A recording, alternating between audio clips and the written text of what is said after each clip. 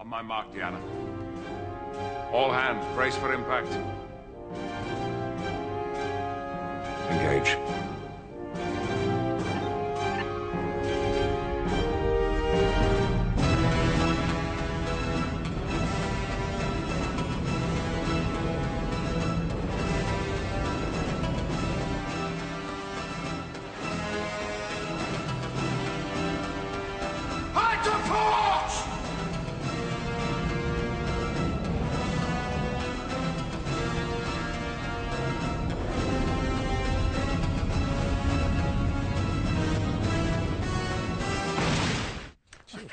Brent Spiner's with us now, and thank you very much for battling through the crowds. It's a pro-hunting protest. Pro-hunting? Pro-hunting, that's fox hunting.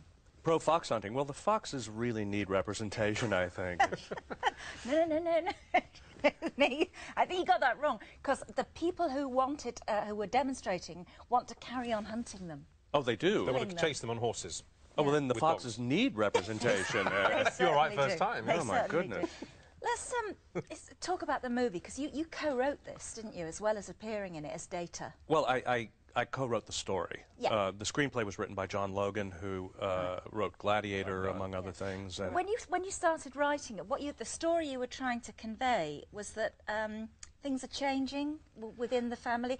Right. Star Trek's moving on, the crew's breaking up. It starts off with a marriage. Exactly, and transition, and just to try to write something that was more or less a family drama, really. And different aspects of family have taken place, and also my involvement was particularly so that I could guarantee that I would have a good role to play in the movie.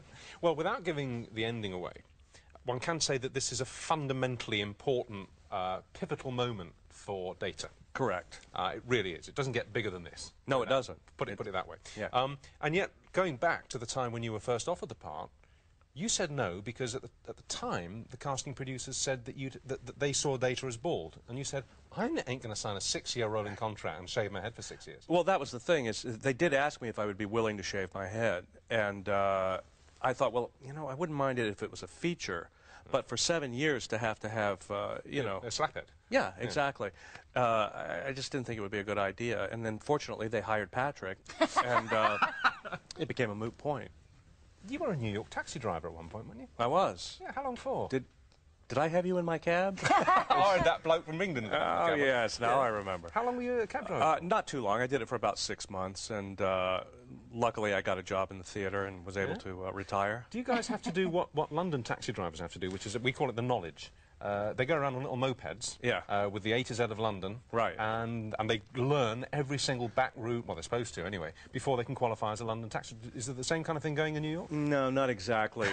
I'll take that as a no. You know, the way, as I recall, because it was many years ago, in order to get your hack license for taxi cab driving, they gave you a list of 20 locations in New York City to learn. Yeah.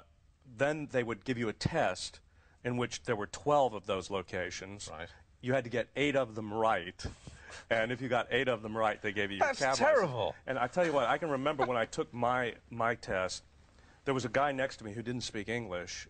He was Hispanic, he didn't speak any English, and so they gave him an oral test. Yeah. And I can remember the man saying to him, all right, Radio City Music Hall. Do you know where Radio City Music Hall is? And the guy went, Radio. He said, okay, you know where that is. All right, Penn Station, you know, Penn Station. Okay, you got Penn Station. So that's who drives cabs in New York, basically. No wonder New York cab drivers have this reputation of being extremely rude. Well, yeah, it's because they don't know what you're saying. They don't know where you're going. Exactly. So it was a proper yellow cab, was it? It was a yellow cab. Great yellow taxi. Yeah. God, that's part of the whole kind of cultural thing, isn't it? Oh, it was amazing. Yeah, it was a terrifying job. Why? Why? Because of the traffic or because of the passengers? You know, if you could get through an entire day and escape with your life, it was a lucky day. Yeah. But why? Because of the people in the back of the cab, or the guys? Well, yeah, I would say that. With? No. I would say in any given day, if I had 50 people in my cab, 47 of them were legally insane. And so just getting away with life was always a blessing, you know. Absolutely. Are you going to get to see the Star Trek exhibition? I am. I spent a little bit of time there today. I didn't actually look around much because I was in a room doing interviews, but we will be there tomorrow night. And how do you handle the Trekkies? How do you handle the characters who know every single line you've ever spoken and want to quibble about the costume change that didn't happen in Act 3? I mean, you know, I'm grateful to them, actually. They're the reason I've been gainfully employed for 15 years. Yeah. Because we were talking to William Shatner on the show the other day. Yeah, and who's that? Who's that? No. But and he's eternally good-tempered about it. But Yeah. I mean, he will never shake off Kirk ever. Right. And do you see yourself spending, you know, the next sort of 20 years of your life going around to Star Trek conventions, being Data? I don't think so, but you never know. I mean, certainly to my dying day, it will be the thing I'm most recognized for, unless I just do something spectacular, which is really doubtful. But I do have the advantage of wearing this really extreme makeup, and so I think I do have the ability to do other jobs, which I've done. Well, and we actually have audio proof of that. Oh, you do? Because you're a fine singer. Ah, We have a little clip from a CD. Old Yellow Eyes Yellow is back. Eyes is back, which is fantastic, which you made a short while ago. And this is you singing, and we actually hear Patrick Stewart doing a little bit of a voiceover too. exactly. That it's true when you say What's your backing group? Sunspots, Sunspots, exactly. as opposed to the ink spots. Yeah. Just a bit more. You got a lovely voice. Thank you. Now, cue Patrick. No? Yeah. Be sure it's true when you say, I love you, darling. You can impersonate him, can't you? Because Oh, not really. No. it's terrible. Actually, I play Picard in this movie. That's very good. And he plays Data. Exactly. I've had 15 years experience, you know, of imitating his voice, and I occasionally call his wife and make plans for the evening, and she shows up and there's no one there. It's fantastic. Well, listen, good luck with the movie. It so opens much. here, well, it premieres obviously tonight, but it opens here in January. Yeah, exactly. In New Year.